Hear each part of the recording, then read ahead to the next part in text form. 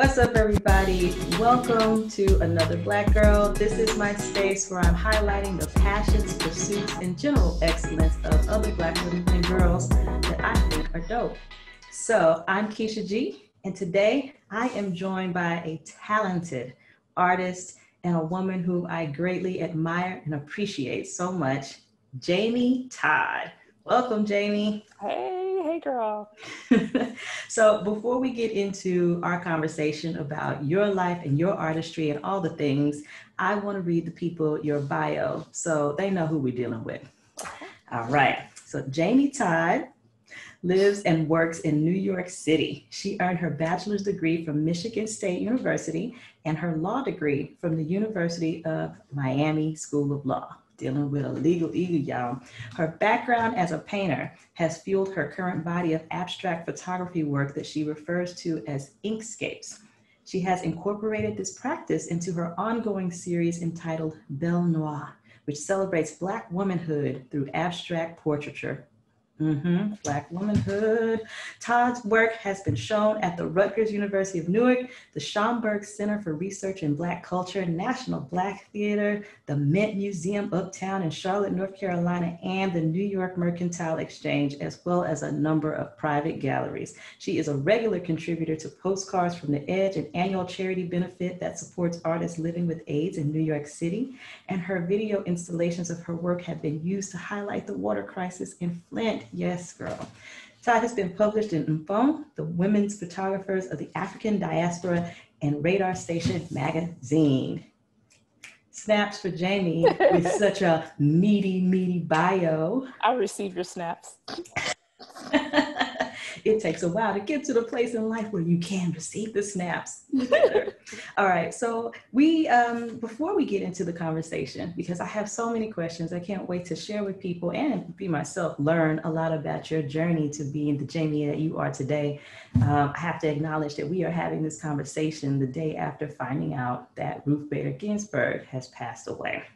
And I think for any person who cares about equality or even just the empowerment of women in any spaces of influence, I think that it's a solemn day for a lot of people. So I received that news, and then I was like everybody else. Definitely my first thought was those my exact words too. And then I saw your comment. You were, sharing some words on another, in a post, I think on Demetria Lucas's Facebook page, just kind of reminding people like, hey, check out this tweet that lets you know, like, I know everybody's feeling, that sense of despair right now, but, and then I was just like, okay, Jaimee's coming with the but, giving me something else to think about in this time of despair. Can you tell us a little bit why, like what you posted and why you thought that was important? Well, it was basically reposting what a lot of Black activists were going on and saying, like, hey, listen, she fought until the very end, multiple rounds of cancer. She held on as long as she could. So we got to take that energy and put that into our own fight and not give in to despair. Because just like you, I had an immediate reaction. All kinds of expletives were flying and stuff because, I was just sitting here like thinking about the next, 20, 30 years, what this implied. And it's so easy to want to curl up in a corner. And I'm just kind of like, yeah, I'm kind of tired of curling up and rocking back and forth and being frightened or, just feeling like I'm powerless. I'm done with that. Mm-hmm. And in times in the past where I felt like my back was up against the wall and I felt despair, my mom always taught me, it's like, you got to just face it head on and just strategize and start forming a plan and just kind of like stiffen your spine and like, this is what we're going to do. And so I just wanted to pass on that energy that I was seeing out there where people were just kind of like, we can cry. It's okay to cry. It's normal for us to want to commune in this moment to remember, but then the next morning we wipe those tears off and we fight. And I think as Black women, we've known that all our lives. We've had that pep talk from our grandmothers and our mothers and stuff. And it's just kind of like, for those of y'all who may not be used to this, this is kind of our wheelhouse. So let's just pass this energy on and let's get to the work. Yeah, it didn't take very long after I saw your words, reposting the activist words. I was like, you know what, that's correct. everybody's like, oh man, look at the hypocrisy, you know, them trying to fill the seat and making these statements so quickly after, you know, we're all finding out about her passing. And my brain, because I had already flipped the switch then to the fight mode, I'm like, look, y'all, stop being surprised. Mm-hmm. This is not a debate and a negotiation. This is a pretty much combat. So right. Ain't nobody trying to be like, well, let me align with what I said last time when I was trying to, you know, take power. Nah, it's just a coup is going down. And so this is how it's going to be. So it's fight mode. It's a battle. That's right. I'm with you, girl. Thank you so much for being part of that cycle of rallying the folks. So, whew, yes, we honor our sister, Notorious RBG. And definitely I got to a space of gratefulness for her service. And I want to not be robbed of the opportunity to just be like, you woman, you did your thing. Her life, she made sure her life counted and she made sure it mattered. And at the end, I think that it was a shame that it had to matter so much and have so much hang on one person. Yes, yes. And I think that, you know, like, once again, I think we have to use that energy and like not let ourselves get bogged down in the cynicism or disillusionment, because that's the whole point, is the cynicism to, oh, it doesn't matter now, let's just give up and just lay down and die. I'm like, that's the point, is to demoralize you into inaction. And it's like, let's not do that. Let's just, like, you know, turn this into a moment of alchemy and turn this from pain into like a fight. Let's fight. Let's go. Absolutely. So look, with that, now let's get into who you are, because I do want people to know more about this woman here who I love to be inspired by and motivated by and listen to, and whose art is all over my house in several rooms. So Jaimee, can you tell us a little bit about the you before this bio begins? We pick up in your story here is got you in college. You're already, off on your path, but tell us a little bit about the Jaimee before and beyond the bio. What's not in this paper? Well, if we go before the bio, it's going to be like when we're about, 5 years old, when I started drawing all the time, because I wasn't old enough to write my own stories. I always had little stories in my head and pictures in my head, but I didn't know how to put it into words. So I would just doodle them. And my mother would look at these drawings and like, gosh, they're so expressive. There's so much emotion and energy. And then growing up in our house, my sister is also an artist. She draws and she plays the flute. So we were always surrounded by creativity.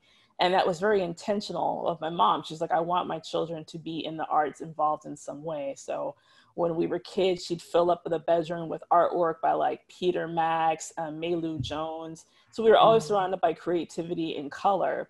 And she always encouraged us to have that outlet. So, throughout like elementary school, childhood, up into high school, I was always making like birthday cards for my friends and drawing them, and people would save them as like souvenirs. And like years later, people were like, I still have the card from like 20 years ago. So like, cute. Yeah. So it was always there for me. And then, when I got into college, I was at that crossroads where, you're trying to decide what you want to do. And it was like, I had this tug, like, well, I still don't want to give up on the art. I wanted to go to art school, and my mom's like, that's nice, but let's be practical here, because the P word. The P word. Let's be practical. Practical, especially when I was thinking about choosing between law school and possibly going to art school. Like, why can't I do this? And my mom's like, you can still do the practical route, but don't just give up on the art. That in itself can be revolutionary, because I think what she was trying to make me understand, and what I really appreciate now, is like, it doesn't have to be an either or. Like, you either have to be an artist, or you have to be a lawyer, or you have to be this. It's like, why can't I do both?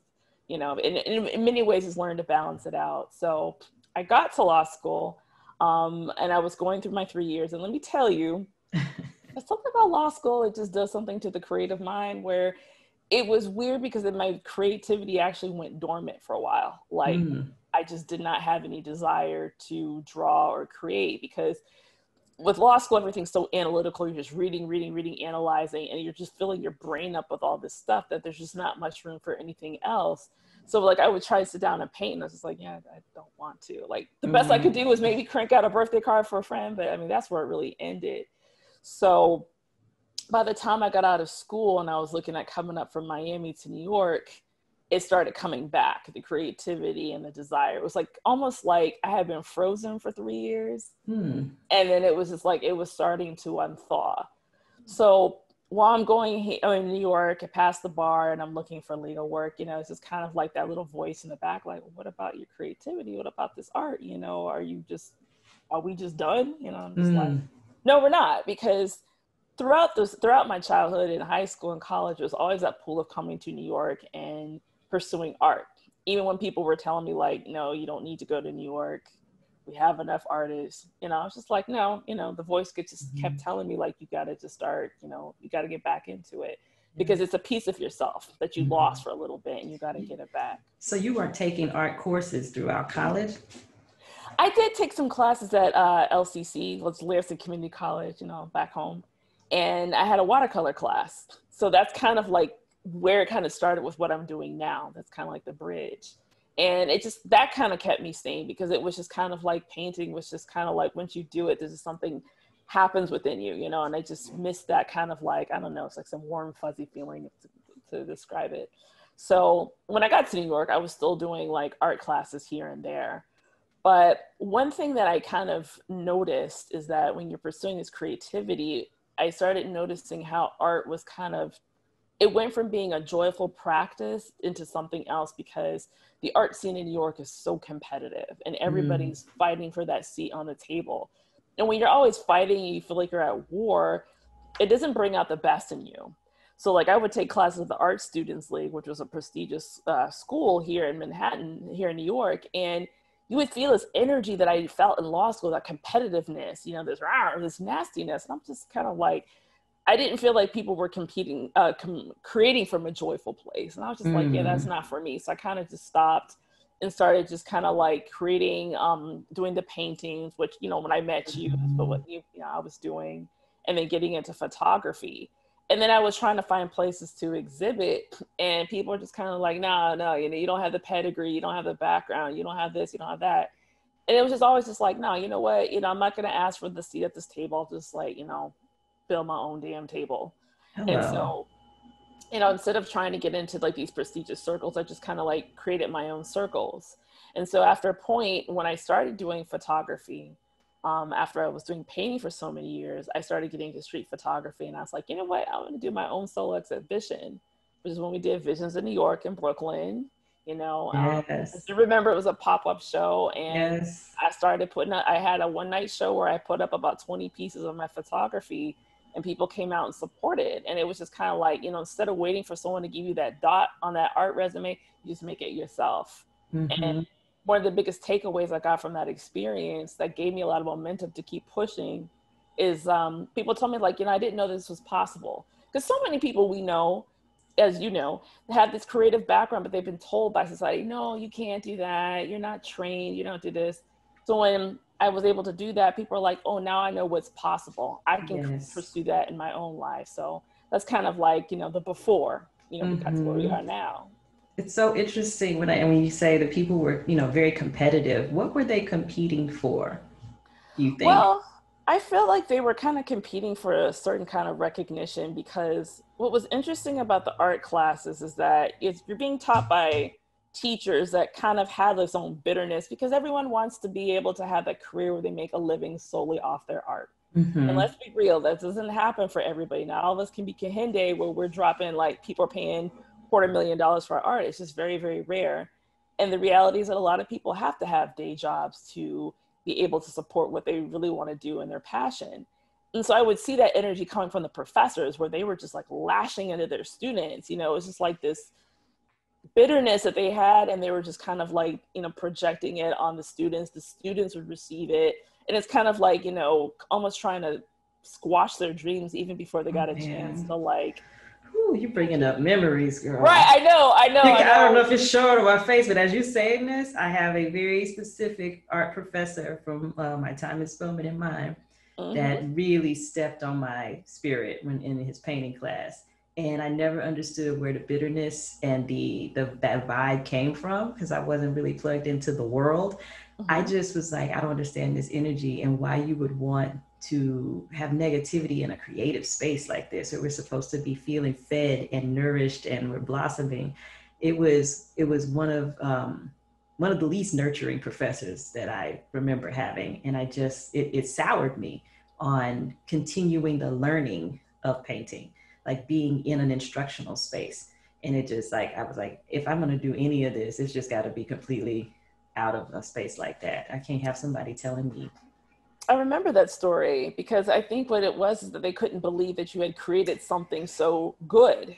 Yeah, it Yeah. was his he had a teacher assistant or a professor assistant in the course, and that assistant was like teaching us. It was we were making self-portraits, and he was teaching us about like not using just like the out of the box brown and like creating your own skin tones and all these things. And I just really took to that, and I loved that part. I spent weekends like working on my self-portrait, trying to like get my brown right. And it was a huge picture too. It was a giant painting.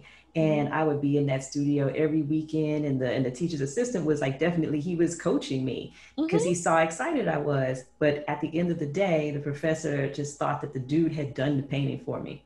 And I was crushed, devastated that I had put so much into it. And I'm learning. So it probably looked just like too influenced by how he painted. But the fact of the matter is, I'm taking instruction, but it's my work. Right. And to have somebody accuse me in that moment is something that I labored over. And I wasn't studying over the weekend for no other classes. Like at this point in time, it's like freshman year, I think.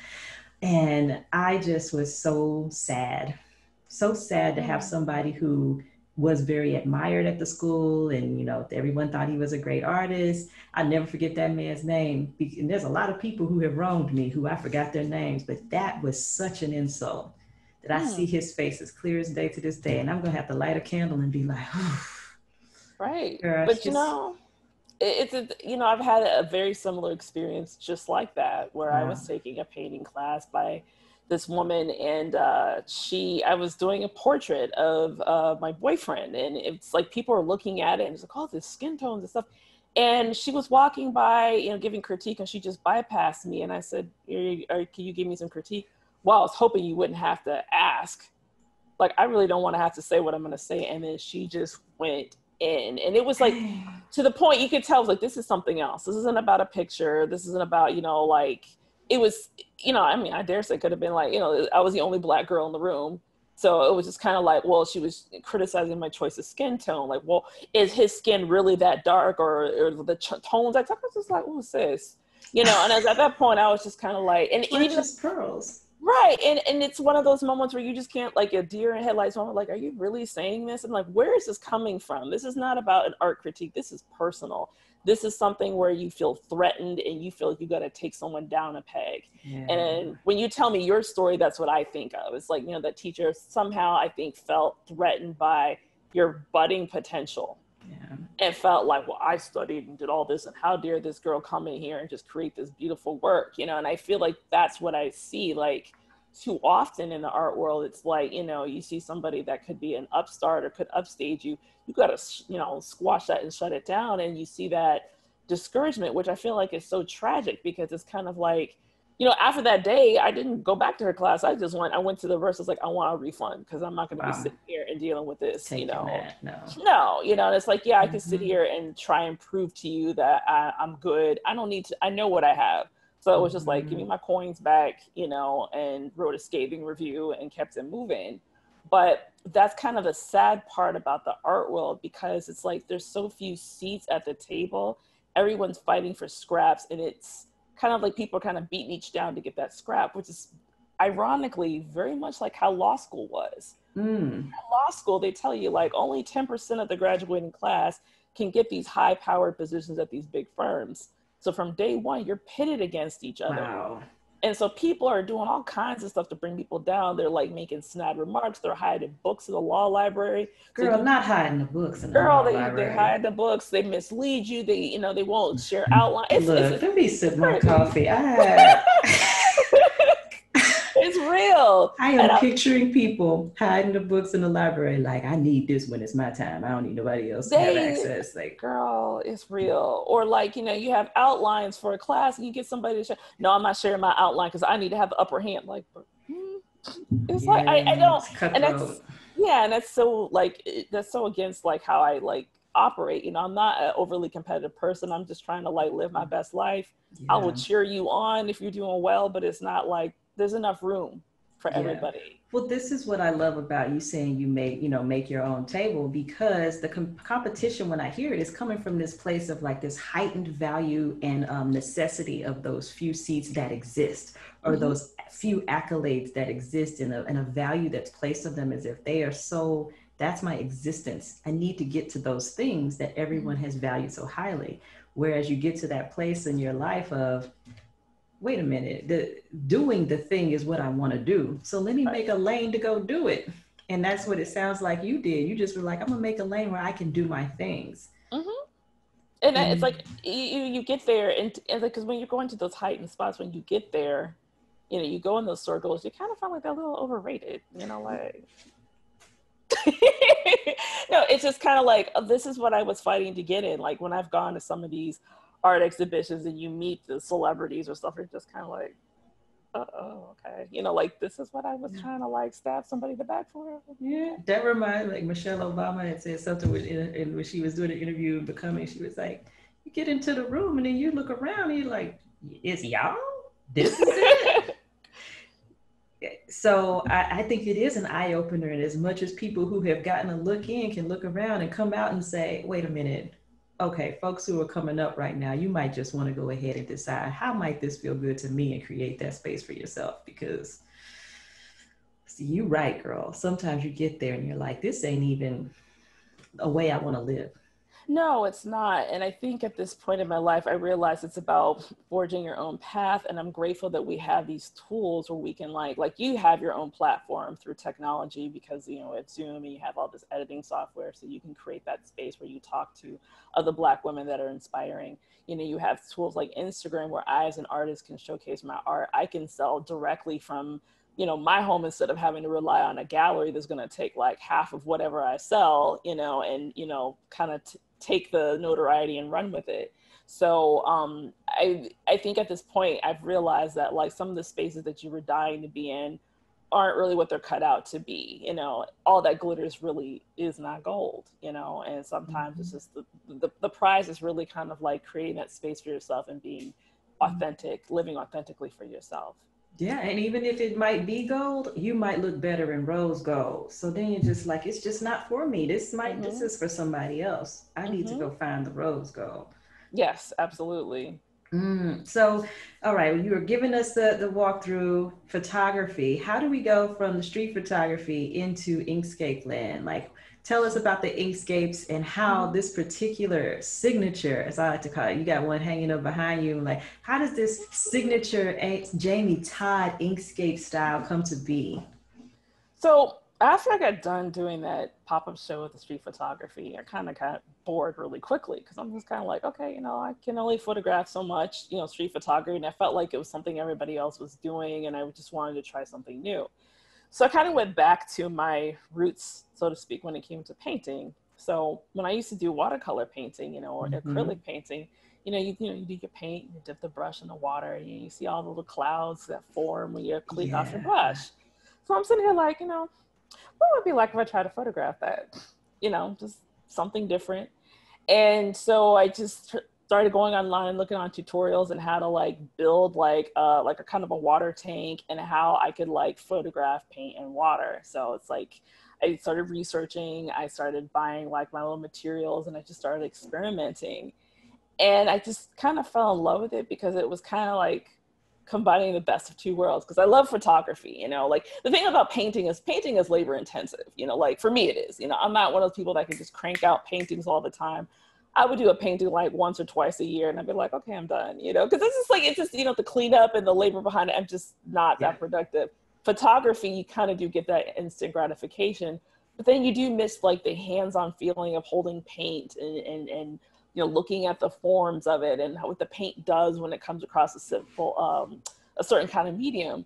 So that's kind of where I became obsessed, where I'm just like, you know, going to the store, buckets of like armfuls of paint and dumping it in water and like getting paint all over myself and photographing it.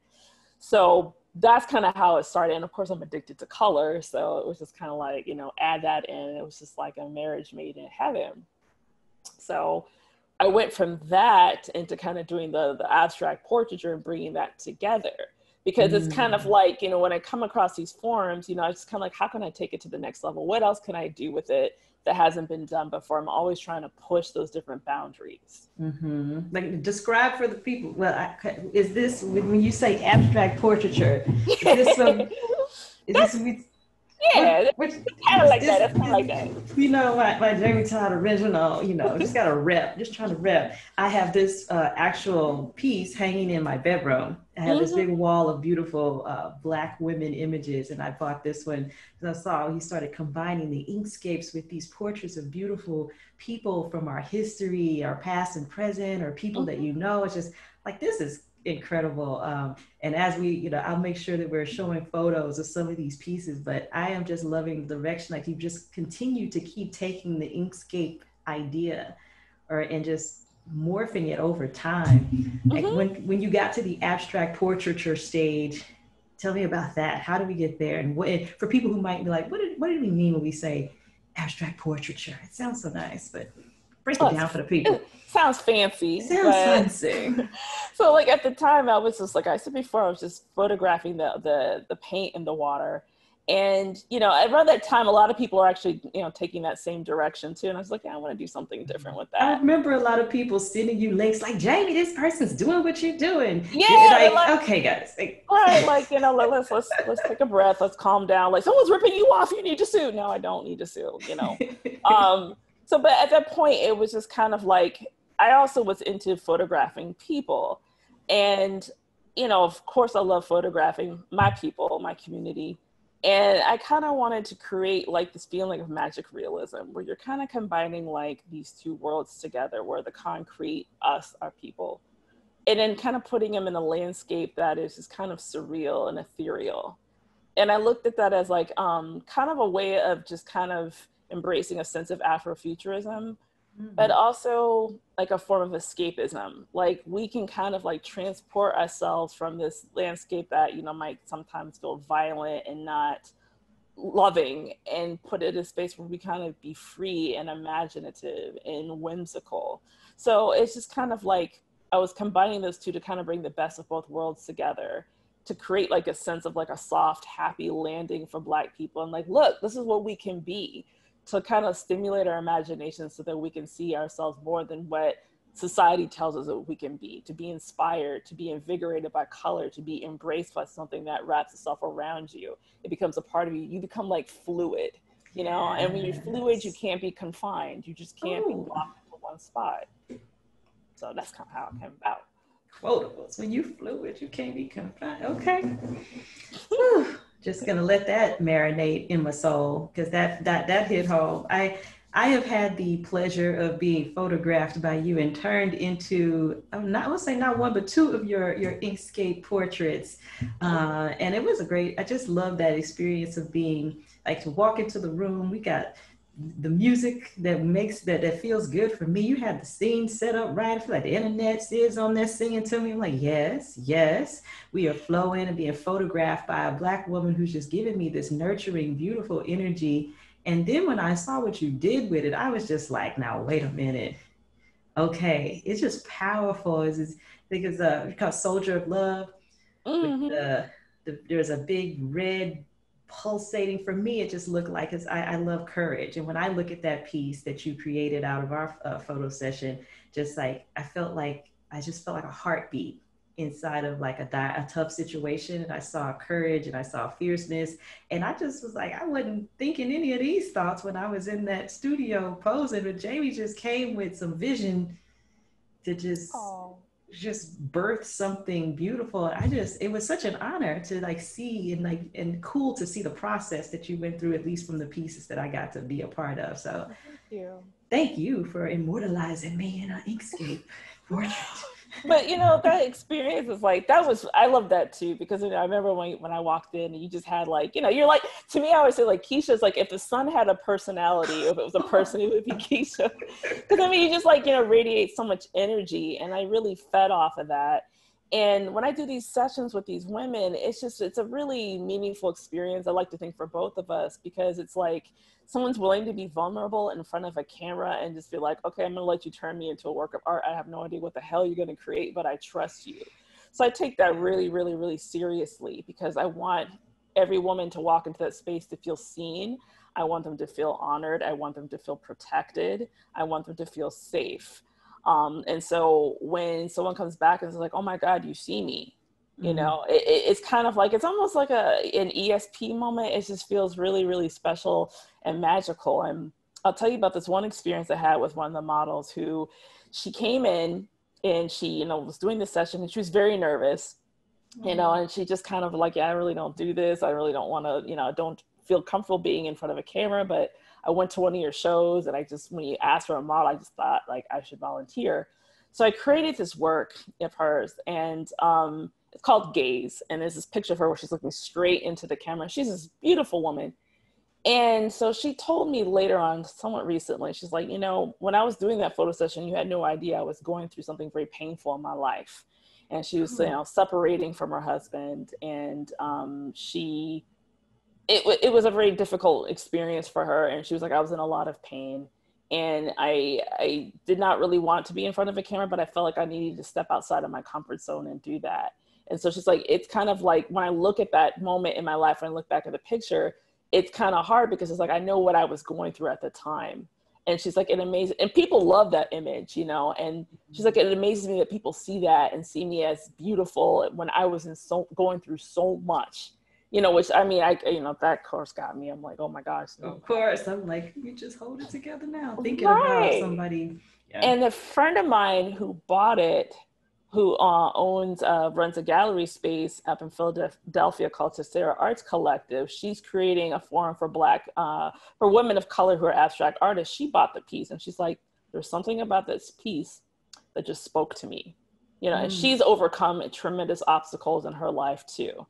And so it was like this moment of connection between two Black women who had never met each other, but just felt connected. And so when I told her the story behind the piece, I mean, she was in tears because It's like, these are two women that have overcome like tremendous personal, painful obstacles. And then to like, you know, feel like connected through art. I was like, okay, this is why I do what I do for these moments. That's what it's about.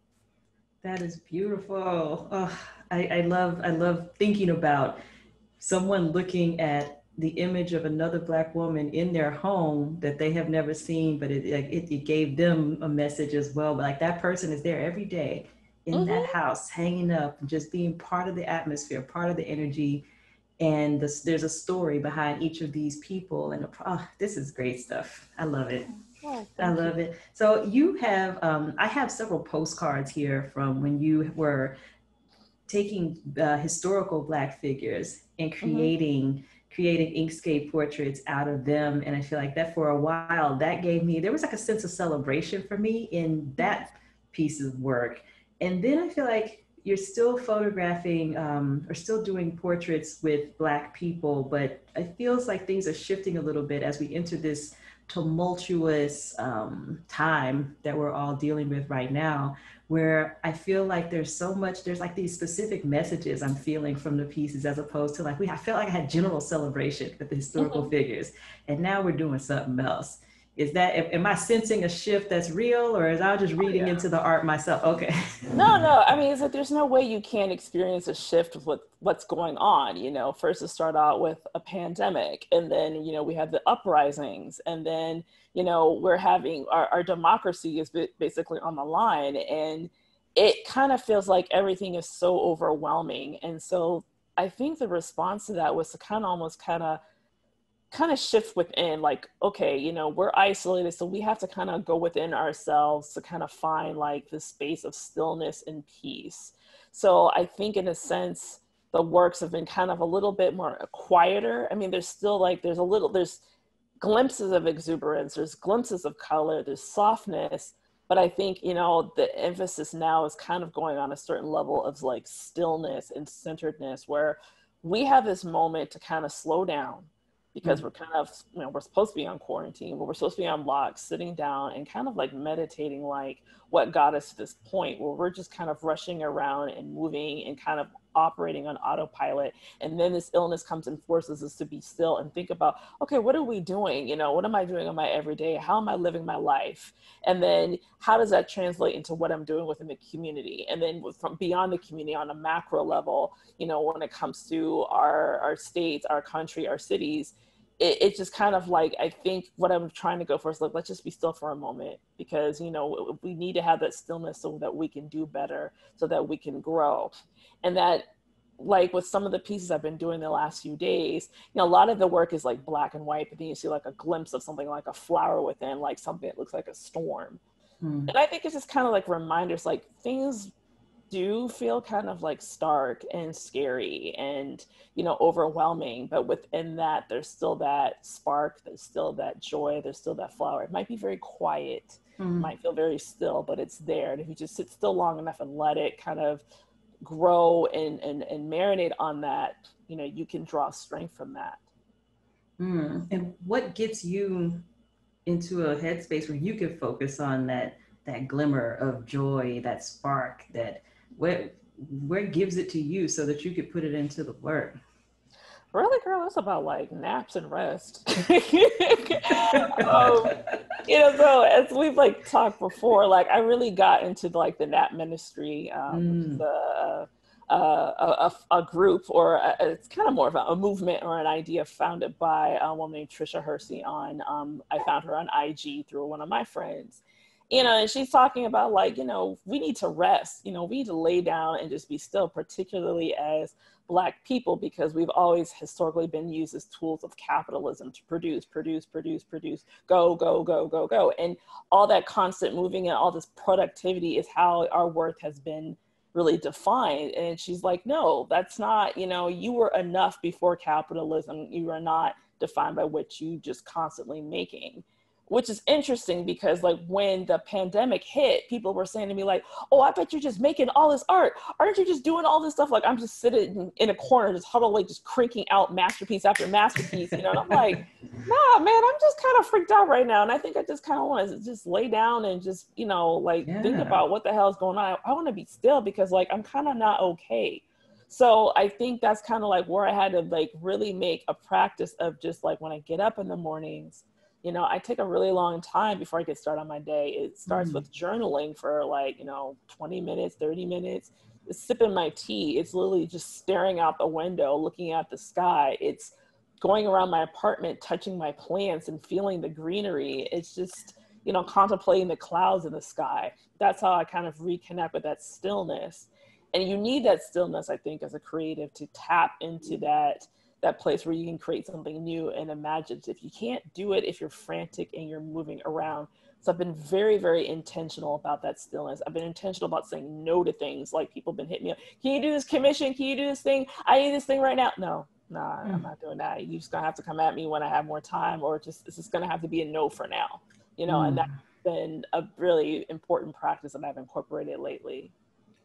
Yes. Oh, yeah, this is, I hope people really soak that in, because that when you get to the touching of the plants, you can't be anywhere else but now, like you're in that moment and you're not allowing yourself to be flying off mentally worrying about things. It's just like being present, nurturing yourself, giving yourself a moment that means something to you. And it doesn't have anything to do with expectations and things that need to be earned or completed. I love that you're giving yourself that space to just be with yourself.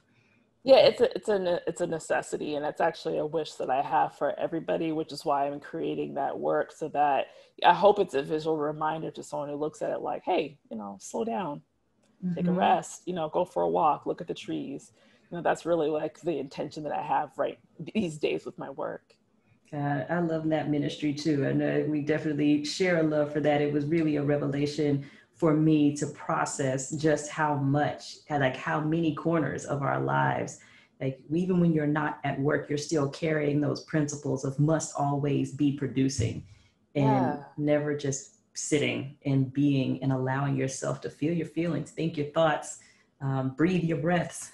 Like have your human rest that your body actually needs. So I love the NAB ministry too. Shout out to them.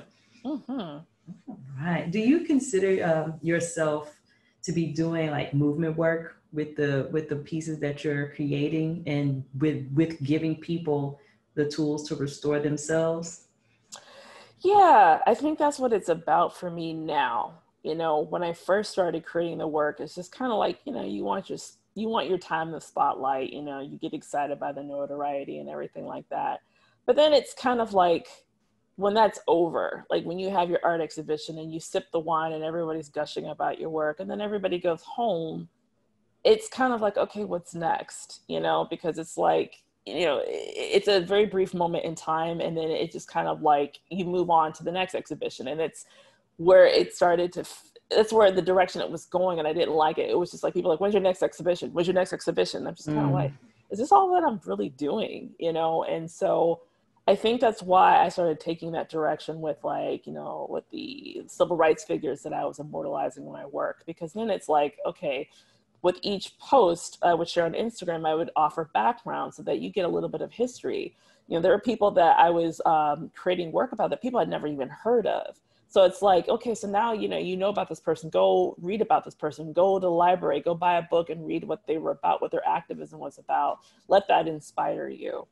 And so now, with what's going on with the elections, I've been trying to create work, you know, to encourage people, like, you know, we need to kind of participate in the system, as imperfect as it is. We have to keep moving towards that. And so it's just a way of just kind of like giving that push, that visual reminder. I really do believe in the value of visual reminders, and just kind of like having that spark to kind of keep you going, or to spark your curiosity to learn more. So I really do want it to be a vehicle at this point. Beautiful. Very much in the spirit of Nina Simone and the artist gotta reflect the times. Mm-hmm. Thank you for tapping into that. All right, I have just a couple more questions for Of you. course. One of them I want to hear about, like, who is another Black woman or girl who has influenced you in your life? I mean, you mentioned your mother earlier and said, you know, I got curious about it when you said your mother always encouraged you to participate in the arts, but then before she told you, make sure you're being practical too. Um, so I don't want to, I'm not leading you down the mother road, and I know how important she is to you. But yeah, just tell us about another Black woman who has influenced you in your life. Well, I mean, just to keep it in the family, I think my sister did influence me. Actually, there's actually a couple of people, so it's really Okay, hard. you know what? Let it roll. Let it roll. Give us Okay. the Black women. Okay, so like my sister was drawing before I was. So I was always trying to be like my big sister. So I was just like, okay, well, she's drawing, I'm gonna draw too. You know, she did like this comic book art. She was doing the figurative drawing. So that's why, well, okay, that's what I'm gonna do. And so that influenced my style when I was first drawing. That like a lot of the style that I drew in initially was influenced by her work. And it's just, you know, I don't think I would have gone after art if it hadn't been for her, just seeing her modeling it for me and what it did for her. So I mean, that was like definitely an influence. And I think for me too, like the other one I would say would be Maya Angelou. And the reason is because, you know, I always admire people that just kind of go, just take their own route. They don't go like, you know, the well-traveled path. They just kind of like, you know what, I'm just going to do this. It's going to be unconventional. People ain't going to understand it, but I'm going to do it anyway. And she was so many things. She was a Renaissance woman. I mean, she was a writer. She was a poet. I mean, she did diplomacy. I mean, she speaks 5 languages. I mean, you could not put her in one box. And I just The love that. calypso singer, dancer, Calypso singing, yes, yes. dancer, you know, actor. I mean, it's just kind of like, what didn't she do? And it was just kind of like, you know, I think I'd like to do that, and I'm going to do it. And people are like, girl, what are you doing? What, you know, and she's just like, I'm not listening to you. And I love that. She was fearless, and she was a pioneer. And even if she was afraid, she did it anyway. She just faced the unknown with such determination and courage. And I remember reading I Know Why the Caged Bird Sings when I was very, very young, and then revisiting it throughout my life and her other books. And it was just always struck me like she just did what she had to do. And I was blessed enough to be able to meet her in person when I was in college, when she came to speak at our school, and I was able to go backstage and meet her. And it's like, you know, you read about somebody your whole life and you're just kind of like, oh my God, this majestic person. And you're just like, oh, you know what he's saying? And I just never forgot like how warm she was. It was like I was talking to one of my aunties. Oh Like my she gosh, just you got to had speak to Mother Maya. Mother Maya with the I am auntie energy. so jealous. Girl, it was really, I just never forgot that because it's like, she could have been like snooty and, you know, I mean, I've met people that are like less accomplished that put on more airs. And yet with her, she just brought that loving energy where she like embraced me and she talked to me and, you know, what are you interested in? And like, I actually got a chance to talk to her in Spanish because she's fluent in Spanish and she's giving me advice. And then she, you know, she grabbed my face and she's like, who's this baby? You know, and like, it just, I was just like, oh my gosh, I just wanted to just like climb into her lap and just hold on to her, you know, and usually I'm not really starstruck like that. You know, you see, so like, yeah, okay, whatever. But I mean, with her, it was just like, she just radiated love and energy. And it's just kind of like, that was a reminder, like, you know, when you get to this place, you know, it's so important that you're able to pass it on because you just never know who you're inspiring when you kind of let someone know, like, yes, I see you, you're worthy, we're here together, you know, it's just, it was really, really powerful. So yeah, definitely an inspiration. Ooh, yeah, I love letters to Maya Angelou will never get old for me. If every single person I ask that question wants to talk about her, I will sit here with a smile like, and hear what she say, because she is so, like, she looms large in my life, in my heart, just a person who I've never met before to have such a profound impact. She just has such clear values about how she wanted to move. And then she did that, and she moved in the ways that fed her soul. She didn't seem like a person who was like parceling off pieces of herself in exchange for accolades. It was very, she just seemed so rooted in her values and lived those suckers out. And her values are things that I admire, like courage and excellence and authenticity and not treating people like crap. Like she just is just an amazing, just grounded and just human being. Oh, I love me some Maya Angelou. I have things in my home named after her. Oh, I have you're always a surrounded by citrine Maya. ring named Maya, and I love to put it on and just sit there and be like, I'm with Maya today. Yeah, you know what's so great about her is like, I think nowadays, like we look at activism as being like this hard practice, you know, like we got to be hard with each other and like, you know, we always got to be ready for the fight, which we do in a sense, like we're up against a struggle, but we don't have to be mean to each other and beat each other down to do it. And I think with her, like she was an activist. I mean, she was on the ground fighting, but she kind of had this, like, she could do it from a place of love and kindness that she didn't give up. And I miss that. And I want to see more of that, you know, and I think that sometimes we're on social media, we're getting to this place of like this performative anger. Like we show strength by like shouting people down or canceling them or dragging them and stuff. And I mean, like I was guilty of that stuff at one time too.